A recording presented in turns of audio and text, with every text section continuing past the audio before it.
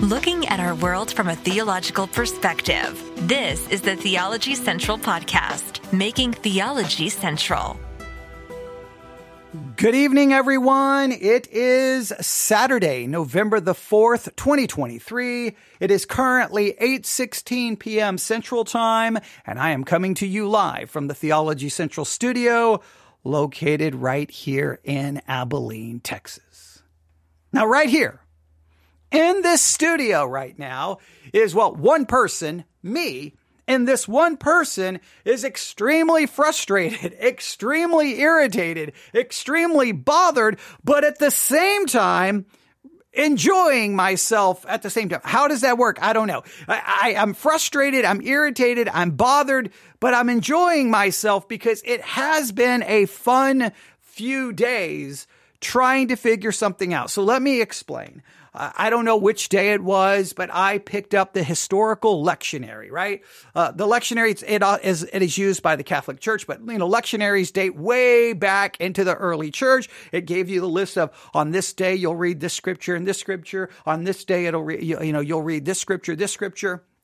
This Sunday, you'll be reading this scripture and this scripture. They were the assigned readings for specific days, for Sundays, feast days, etc., etc., etc. If you don't know what a lectionary is, I'm assuming most of you know. Now, those lectionary lists are very important when you go back and study manuscripts and things because they demonstrate which scriptures were being utilized in Christian worship. If you can find a lectionary list, even if it doesn't give you the text, you can be like, oh, they were using John chapter 1. They were using 1 Corinthians chapter 13. They were using 1 Corinthians chapter 15. And if you can find the date to the lectionary, then that demonstrates that those texts were available to them at that time. So there's a lot of different things the lectionary list were for. And if you think about it, the idea of a lectionary, you may not like the idea, but I think the idea is really awesome. Can you imagine, just think about this. Can you imagine every Christian church in the world that on every given Sunday, they are all reading the exact same scriptures, and a sermon is being preached from one of those scriptures? Because typically on a Sunday, you have an Old Testament reading, you have a psalm, all right, and then you have an epistle, and then you have a gospel. So you have 3 readings and a psalm. Can you imagine if all of that were the same? The Old Testament reading was the same, the psalm was the same, the epistle reading was the same, and the gospel reading was the same. And that everyone was hearing the same scriptures read and a sermon from one of those scriptures. I'm not saying that would just immediately bring about unity, but it would be really cool that no matter where you go to church, those are the readings, and everyone would have access to the same lectionary, and everyone would be looking at those scriptures, and that lectionary would be available not just for Sundays. Everyone would be using the same lectionary, weekday lectionary for Monday, Tuesday, Wednesday, Thursday, Friday, Saturday for their own private devotions. I mean, to me, that would be a beautiful idea. I'm not saying it would fix all of the divisions within Christianity, but it would be a beautiful thought. But those days are long gone. We're never going back to that. That unity is lost. Now, within Catholic churches, they use the same lectionary, so it's at least there in theory. And maybe some other denominations and other groups have Lutherans use a lectionary as well. So it's somewhat similar. But again, I still think the idea is awesome. So at any given time within a year, within my Christian life, this has happened year after year after year, but usually at some point, sometimes I will dedicate an entire year that I will pick up. In fact, I have it right here. Next to me. All right. Lectionary, right? I have the lectionary right here next to me, and I will pick it up, look for the date, whether it's midweek or whether it's a Sunday, depending on what day I pick it up, and go, what's the lectionary reading for that day? I'll look at the lectionary reading and be like, okay, that's awesome. All right. Do I want to look at the epistle or the Old Testament reading? Do I want to look at the psalm? Do I want to look at the gospel reading? Well, the other day I picked it up, and lo and behold, it was Luke chapter 14. Luke chapter 14. And I have been meditating and working on it and meditating and working on it and meditating and working on it. And I have spent, I don't even know how many hours, but I have spent so many hours working on Luke chapter 14. Now, my frustration comes in. My aggravation is because I still don't know exactly what we should do with the text. And what do I mean by that? Well, I'm starting to sense that there's almost two approaches to different parts of Luke chapter 14. And we're going to look at the text in a minute. There's a very surface, practical level where people are just like, oh, here's the basic idea. This is all that it's saying. And then there are others who are going, no. That what looks like very simple, just an easy principle, very surface, it's not really that. There's something deeper here. It's pointing to a much more deeper spiritual principle. There's a part of me that wants to go to the deeper spiritual principle, right? But then I'm thinking, but am I doing so because the text is pushing me that direction, or am I doing so because of outside voices, outside sources, things that I'm reading that are kind of saying, hey, there's more to the text. Don't just stop with the what appears to be surface level meaning. Go deeper because it's a beautiful picture. So there's a part of me that wants to go deeper, but then there's another part of me that goes, I don't know if that's the case. And this is always a question within hermeneutics. How just surface do you stay with the text? Here's what the text seems to be saying. Here's who it's written to. Is there any application for us? There's nothing more. But I think sometimes the text is designed in such a way that hermeneutically, it's at least giving you a clue. There's a deeper level here. Now, you've always got to be careful with that, because to say there's a deeper level, you've got to have some textual justification for it. And you need some kind of textual guardrail to keep you on the road, or you just go off the side of the cliff and you end up, at the bottom of a cliff broken into a million pieces hermeneutically. And who knows what you've done to the text. You've twisted it and manipulated it. So it's safer to go, look, guys, that's all it says. It's a simple point. This is the point it seems to be making. Let's move on. But then sometimes you're like, I don't know if that's the case. So I've been struggling. Now, if you've listened to our 2 broadcasts we did for today's focus, we spent not quite 2 hours, but probably relatively almost close to 2 hours of work on Luke chapter 14. Well, maybe about an hour and a half, I think. Maybe close to an hour and a half. But we've done a little bit of work on Luke chapter 14. And for today's focus, it was more just me presenting ideas and concepts, throwing them out there to try to get you to pick it up and hopefully get you to meditate on it. I don't know if it worked, but that was the desire. But here I sit, Saturday night, and I'm still obsessed with Luke 14. I love when that happens. I love when a text just kind of reaches out and grabs you and it's like slaps you around.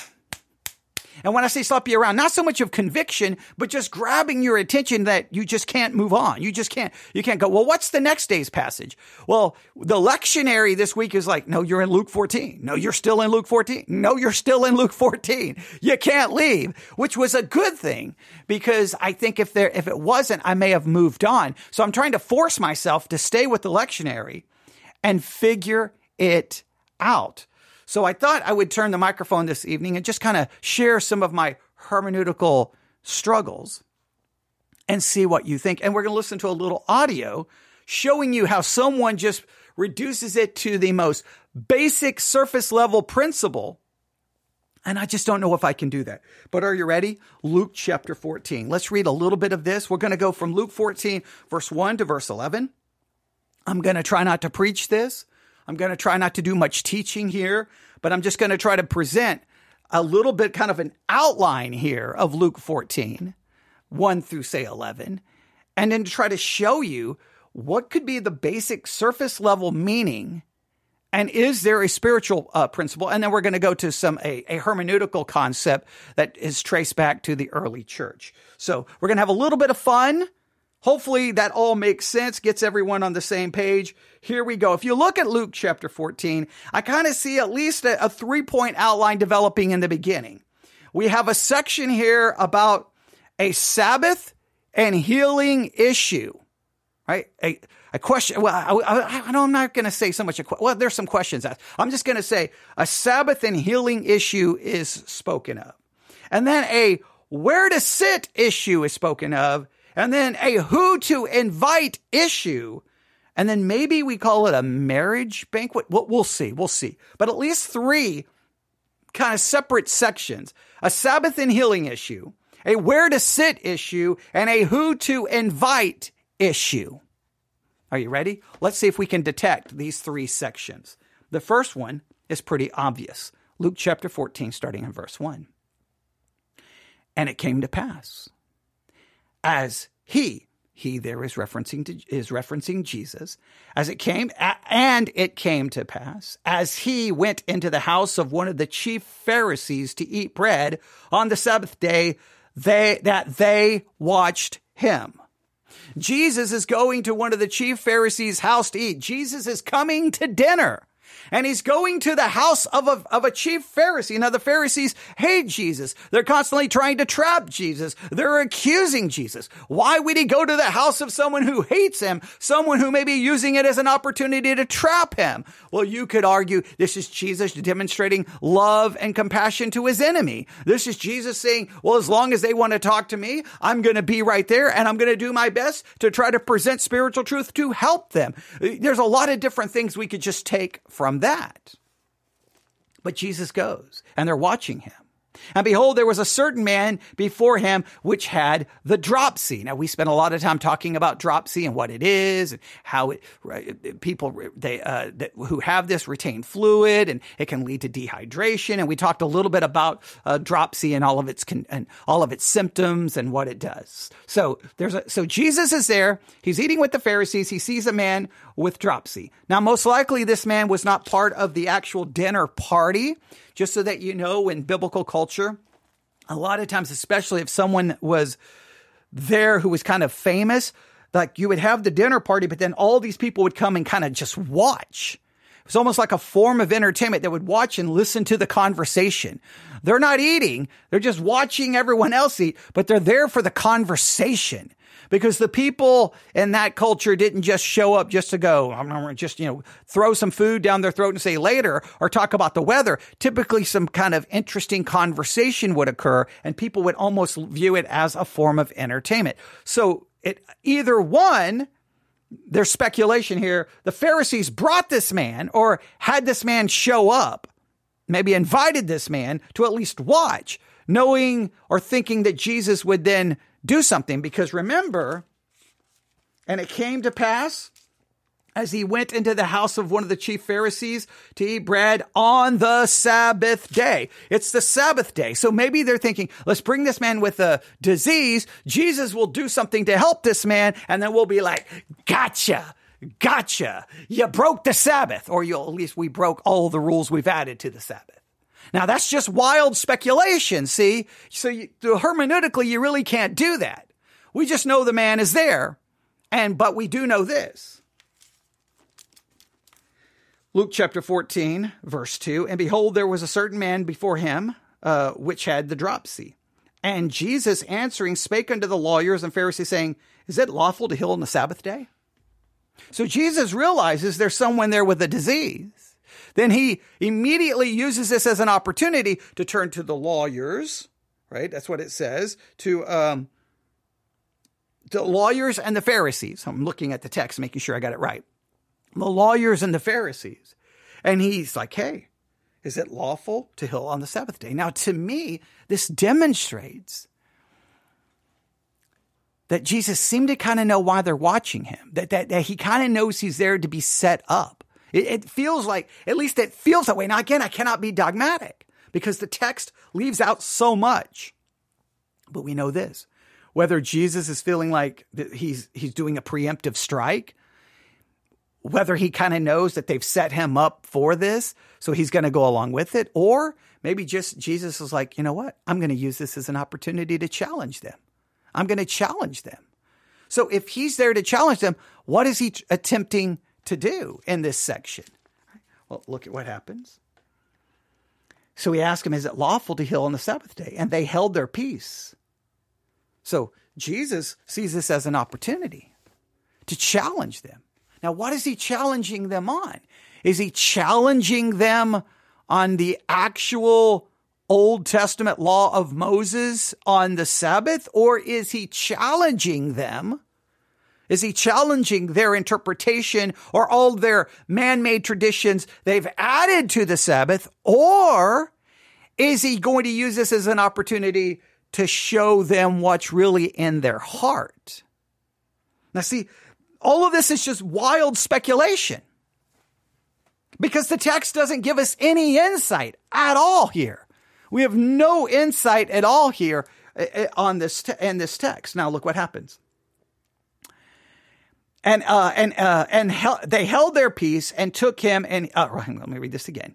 So Jesus answered, spake unto the lawyers and Pharisees, saying, is it lawful to heal on the Sabbath? And they held their peace. So they're afraid to ask anything, or they're afraid to say anything, or they're afraid to answer because they're assuming it's almost like you can feel, I'm not saying that this proves it, but you can almost feel there's a tension, right? And Jesus is kind of like, hey, I'm going to ask you guys a question because they're watching him. So you can kind of feel there's a tension going on. This is an adversarial meeting, it almost seems. So then Jesus is like, I'm going to ask a question. And they're like, no, not going to answer, because they feel that the question is a trap.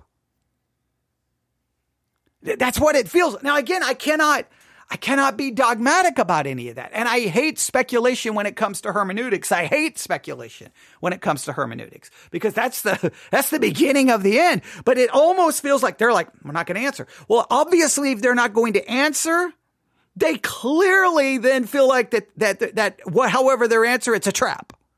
However they answer, it's a trap. So they're like, we're going to be quiet. They don't want to, on one hand, they don't want to go against the law of Moses. On the other hand, they don't necessarily want to contradict all the rules and regulations that the Pharisees and Sadducees had added and the scribes had added to the law of Moses. Just so that you know, the law of Moses would say, thou shalt not do this.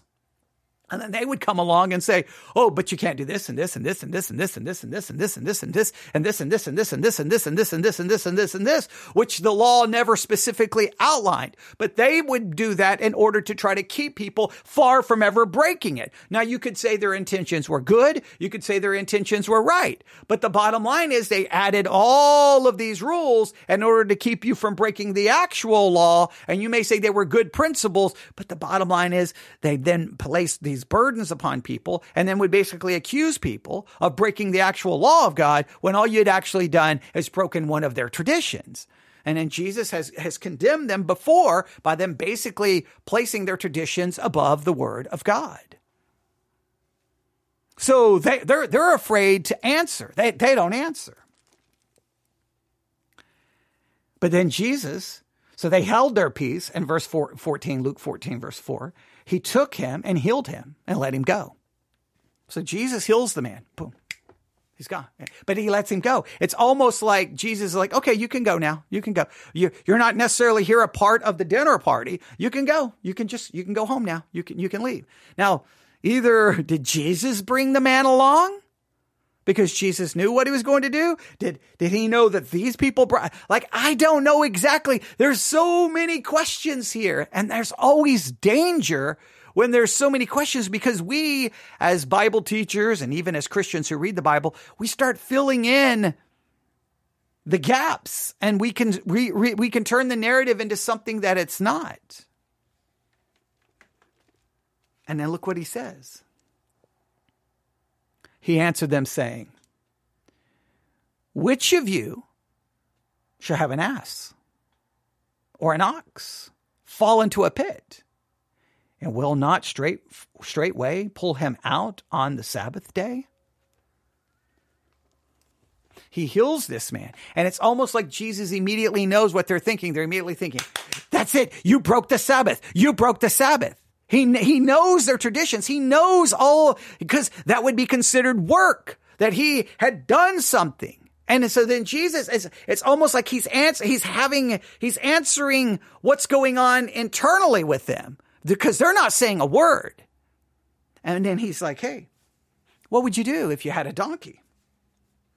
What would you do if you had an ox fall into a pit on the Sabbath day? What would you do? And the assumption is they would just reach down and grab it and pull it out. And they didn't answer. It says they could not answer him again to these things. So, and that's the end of the discussion. 14:1-6 is this question about this issue about the Sabbath and healing. But we don't have anything else. Now, we could do a lot of cross-referencing and try to investigate this and see if there's more. But here's what I want to do. If you were to summarize, what's the basic lesson there? What's the basic lesson? Is the basic lesson to go after the attitude of the Pharisees? That the Pharisees, listen, now let me just see if this works. You can tell me if this works. Is the basic lesson here not so much about the Sabbath? Is the basic lesson here is you Pharisees, you care about this external religiosity where you follow all of these rules that are nothing more than man-made traditions. And you pat yourself on the back on how godly and holy you are. But when it comes down to it, you care more about yourself. You care more about you than you actually do people. Because if an animal fell into a pit, you would pull it out because, well, that's property that has value to you. But when it comes to a person suffering a disease, you're not so down with it. Is this really to expose their lack of love, compassion, and empathy? Is this really not so much about the Sabbath? Not even so much about their rules? Is Jesus trying to expose to them that they care more about their own religious tradition than they do human beings? Is that the basic, just surface level issue here? I don't know. Or is this a deeper spiritual issue? Is this about the Sabbath? Is it about law? Is it about man-made tradition? What is this about? What really is Jesus' point here? We don't know. Now, do we have a good cross-reference that would help us? I'm just going to leave that alone for now. I just want to know, if we take this on the most basic surface level, what lesson would you give to this? Forget some deep spiritual lesson. If you're just to make it the most basic, what would you come up with? Now, if you go to verse 7, Luke 14, verse 7. And he put forth a parable to those which were bidden when he marked how they chose out the chief rooms, saying unto them.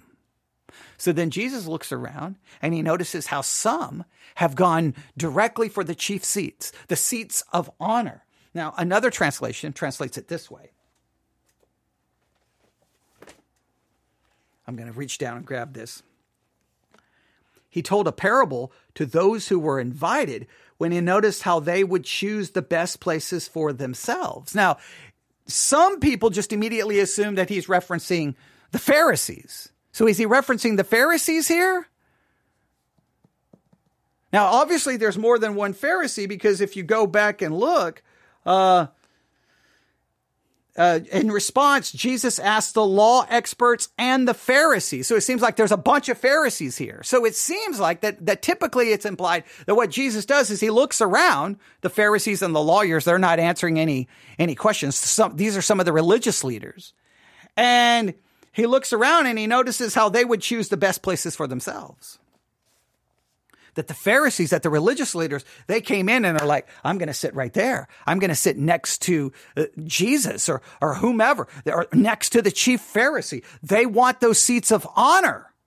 So once again, is Jesus about to go after something like, was the first part about the Sabbath, was it really about their attitudes? He's going with their internal lack of love and compassion for people. And here is he going after their internal desire for prestige, fame, position, and recognition. Because he looks around and he's like, look at all these people.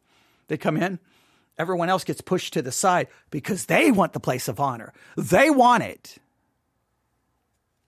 So then what does Jesus say? It says he tells a parable. It's weird because it's not a typical parable. There's no real characters. It's not even really a story. It's just much more a straightforward lesson. But he goes on to say this. When thou art bidden of any man to a wedding. Now, please note, he adds it as a wedding here. He doesn't say, you would think he would say, hey, when thou art bidden of any man to a dinner. But he doesn't say dinner. He says to a wedding, which then gives you, okay, now is this an indicator that Jesus is using this for a story that goes far beyond the physical, the tangible? He's going to something spiritual, but he says a wedding. And he says, sit not down in the highest room, lest a more honorable man than thou be bidden of him. And he that bade thee and him come and say to thee, give this man place, and thou begin with shame to take the lowest room. So it's the idea you come walking into a wedding and you're like, I'm going to sit closest to the bride or groom. I'm going to sit in the seat of honor. And you're sitting there and you're like, oh, okay, awesome. Everyone's going to notice me. I'm right here. I'm in the best place. And then all of a sudden the person invited you is like, hey man, you got to go back there. This seat is for someone else. And then you have to walk away, going to the back of the room, humbled and humiliated. And Jesus is like, you don't want to do that.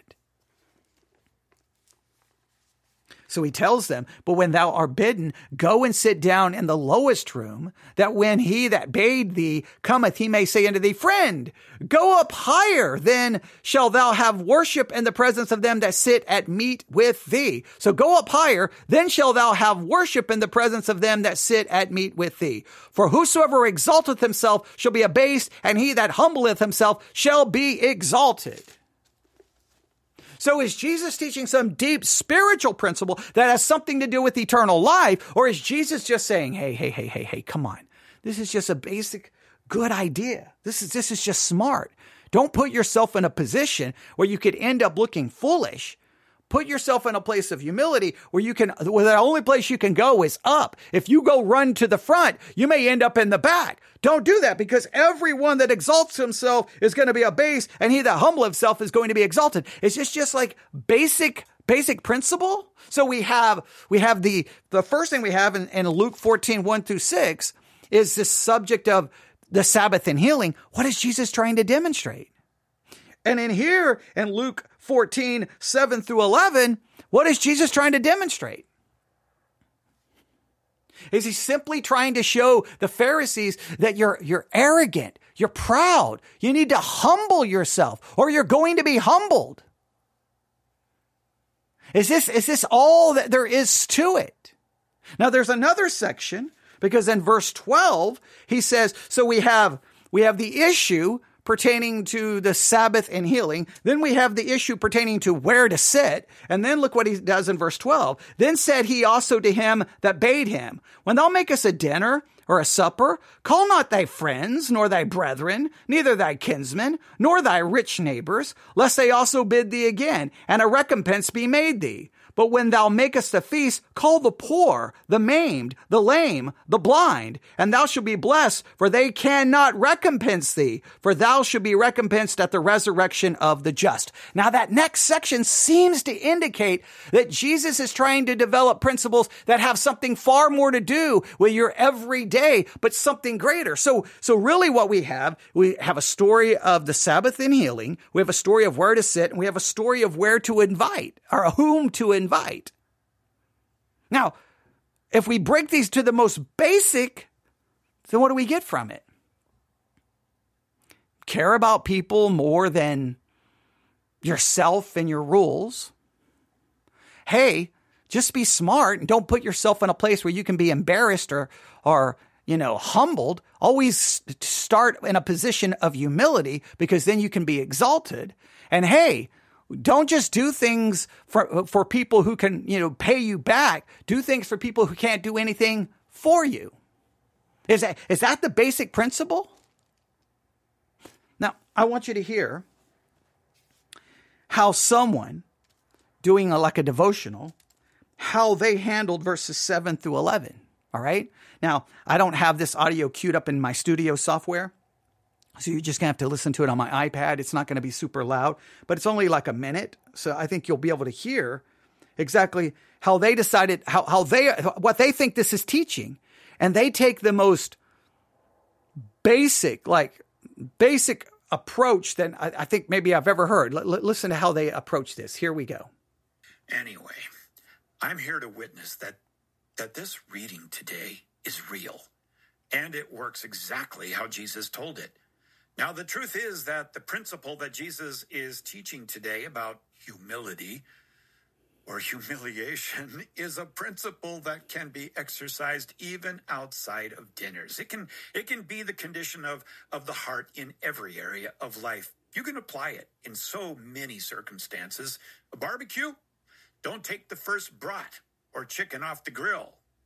It might belong to the guy's wife. Wait till others go ahead of you. Waiting to get in on a bus? Don't be so pushy and try to get in before others. Does someone pick you up and a friend up in a car, giving you a ride with your buddy? Don't go for the front seat right away. Go for the back seat. Everyone needs to take a shower before going out. Let others in your family go first. Only one of your favorite drinks is left. Let others have a chance at it. Oh, I can think of so many more situations where this teaching comes into play. Because believe me, after that event, I rehearsed many situations. Now, here is the principle. For everyone who exalts himself will be humbled, aka Jeff, but the one who humbles himself will be exalted. Didn't happen that day. This is a great question to ask yourself when others are involved. Am I exalting myself or am I humbling myself? Now, see how basic he makes the lesson? Just in every situation. Are you exalting yourself or humbling yourself? Is that the lesson here? Is this the most basic thing? Hey, have compassion on people. Think about other people. Like you care about your animal. And hey, stop exalting yourself. Humble yourself. And hey, when you invite people, stop inviting people that will benefit you. Invite people that you can benefit. Is that all we do with these stories? Just make them so basic and just surface. Now, is that hermeneutically correct? Or is that just hermeneutically safe? Or is there something in the text where Jesus seems to be saying, there's more here, guys. There's more here. Now, I don't know if I have a good answer yet.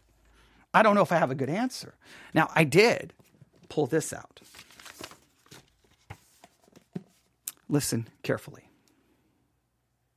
According to an ancient tradition, one can distinguish between two senses of Scripture, the literal and the spiritual. The latter being subdivided into the allegorical, moral, and anagogical senses. The profound concordance of the four senses guarantee all its richness to the living reading of the Scripture in the church. So they're basically saying, look, there's basically two main senses, right? That is the literal and the spiritual. Well, that is a very literal approach, very literal. Hey, just humble yourself. Okay. But is there a spiritual sense? And then it said from there, it's broken down. I'm sorry, I'm knocking the microphone across the room to these other senses. All right. You have the allegorical, moral, anagogical, and senses. Now, here they're going to break these down. All right, you ready? Here we go. The literal sense is the meaning conveyed by the words of Scripture, discovered by exegesis, following the rules of sound interpretation. All right? All other senses of sacred Scripture are based on the literal. So we know the literal. Literally, what is Jesus trying to show us in these stories? So I think we can figure out the literal to some level. The spiritual, thanks to the unity of God's plan, not only the text of Scripture, but also the realities and events about which it speaks can be signs. Is there a spiritual sense here? Is Jesus pointing to something spiritual, something deeper than just this very literal? And then there's a third sense, some people say, the allegorical sense. The allegorical sense, we can acquire a more profound understanding of events by recognizing their significance in Christ. Thus, the crossing of the Red Sea is a sign of or type of Christ's victory and also of Christian baptism. So now, is there an allegory here? Is Jesus using these situations to point to a deeper spiritual reality? I don't know. The spiritual sense and allegorical sense, they're very similar, obviously, in certain levels. The moral sense, the events reported in Scripture ought to lead us to act justly. Now, the moral sense, you could say, what is Jesus trying to morally show us here about the Pharisees? That they only think about themselves? Is that the whole simple issue here? And then the anagogical sense means the idea we can view the realities and events in terms of their eternal significance, leading us towards our true homeland.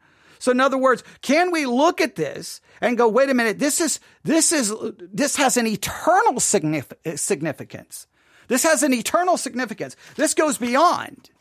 Now, that's kind of an ancient tradition in how to handle the Scriptures. Now, we could spend a lot more time working on those senses. Whether we agree with that or not, I'm still left with Luke 14 going, I don't know what to do. I don't know what to do. I don't know what to do. I just don't know what to do.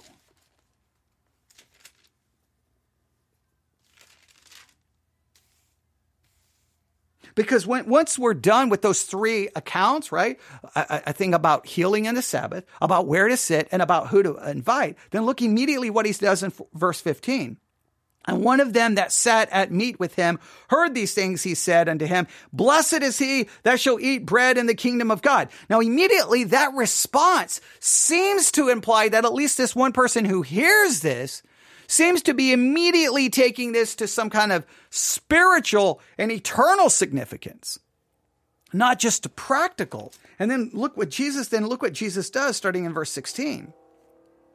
Then he said unto him, A certain man made a great supper and bade many, and sent his servant at supper time to say to them that were bidden, Come, for all things are now ready. Now, immediately, Jesus seems to take part of this and starts applying it to a much deeper spiritual level. Now, the question is, he's got a great supper, and people are going to be invited. Does this simply go back to who to invite? Or does this next section that he goes from verses 16 to 24, does this have anything to do with all three of those sections? The Sabbath question and the healing? I don't know. It feels like that's already been, it feels like he abandoned that subject quickly, right? Quickly.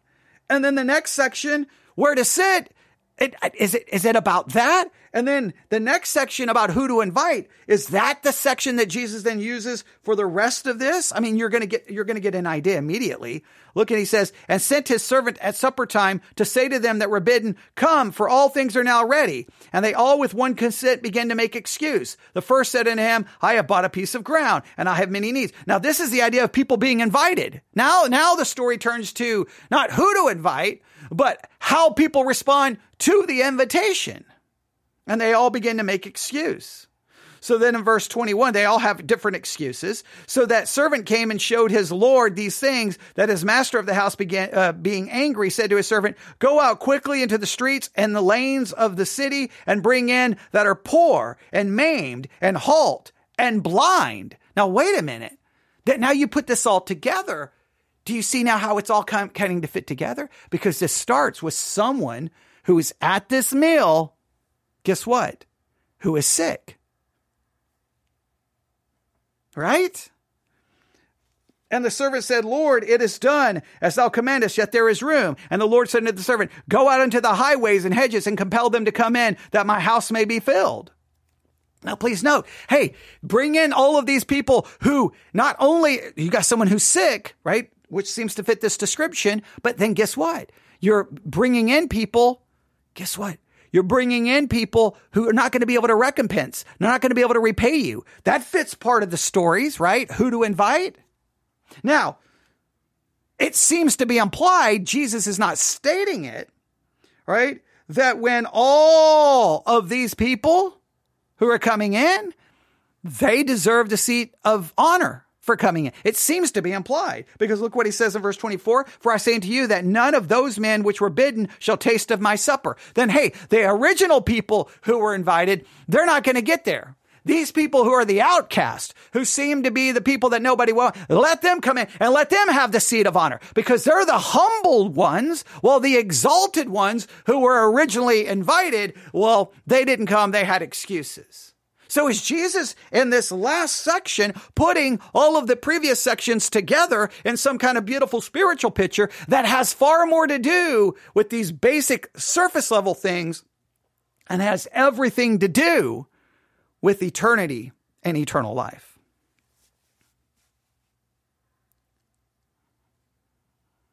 Is there a deeper sense? Does this have more than simply a literal sense? The literal just seems so simple. Pharisees, you guys are bad. You care more about your animal than you do people. Hey, you Pharisees, all you care about is getting the position of honor. Hey, you Pharisees, you only invite people if they can recompense you. You Pharisees, you've got bad attitudes towards people. The end. So the story is, don't be like the Pharisees. Care about people, humble yourself, and invite people who, put other people before yourself. And don't just invite people that can repay you. That's the very literal sense. Now, I'm going to go pick up this again. Let me read this again. According to an ancient tradition, one can distinguish between two senses of Scripture, the literal and the spiritual, the latter being subdivided into the allegorical, moral, and anagogical sense. The profound concordance of the four senses guarantee all the richness to the living reading of Scripture in the church. All right? Okay, now here we go. We have the literal sense, which we talked about. We got that. The spiritual sense, thanks to the unity of God's plan, not only the text of Scripture, but also the realities and events about which it speaks can be signs. In other words, these things can be signs of something spiritual, more than literal. They're pointing to something else. Are these events that Jesus is talking about pointing to something else? The allegorical. We can acquire a more profound understanding of events by recognizing their significance in Christ. Or is this whole discussion about what's happening at this meal pointing to ultimately the eternal supper, the supper after judgment when we're in eternal life with Christ? Is it pointing to that? The moral sense, is there a moral here? That there's a morality lesson. Now, I think the morality lesson could go more with the literal sense. And then the anagogical sense, we can view realities and events in terms of their eternal significance. What is the eternal significance of these things? I'm not saying we have to follow that ancient tradition.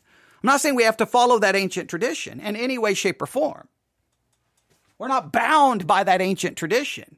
But that ancient tradition, maybe in Luke 14, there's more here. I just don't know. When I listened to that audio I played, hey, if you need to take a shower, but someone else needs one too, let them go first. If you have your favorite drink, but there's only one left, let someone else have it. If you're getting ready to get a ride somewhere and there's someone else is getting a ride as well, let them get the front seat. Is that what this is about? That seems way too literal. That seems way too just on point. Now you may say that's an application, but I don't know if the application is that or the application is something that is much more spiritual. I don't have it figured out yet. I've been working on it all week. But I think in some ways that final story has got to put this all together. I just don't know how. All right. It's 9 p.m. now. It's 43 minutes into this, and I don't have any good answers. See, I'm waiting for you to give me the good answers, and you guys are silent, so I don't know. I don't know what to say. I'm waiting for you guys to say, it's this. But feel free to give me your thoughts. newsif@yahoo.com. That's newsif@yahoo.com. Because I'm just going to be honest with you. I don't know if I have a good answer. I don't know if I have a good answer. I don't know if I know. Now, I need to know because I'm very tempted tomorrow morning Not for Sunday school, but for the morning worship service, telling everyone to open up their Bibles and let's work on Luke chapter 14. I know it may be very repetitive to what I've already done tonight and over the last few days, and I'm sorry if you find it repetitive, but I also know repetitive looking at a text is essential for retention and sometimes for understanding. So if I have to work through it again tomorrow, I may, and I don't like doing that because some people are like, well, I've heard enough on Luke 14. I want to move on, but I don't know if I've heard enough on Luke 14 from any source because I don't know if I completely figured it out yet. I don't want to read too much into it. But this last story between 16 and 24 seems to move it from a dinner, a meal, to something spiritual with spiritual implications. And even one of the listeners is like, blessed is he that shall eat bread in the kingdom of God. Seems to immediately moves it forward to something spiritual. And even Jesus, when he tells the story, he turns it into a wedding. Not to a supper, but then later on, he takes it back to a supper. So I don't know. I'm looking for every textual clue to give me a clear understanding, and I don't know if I have one. But I thought I would do a little bit of hermeneutical work on it live on the air tonight. I don't know if I have it figured out.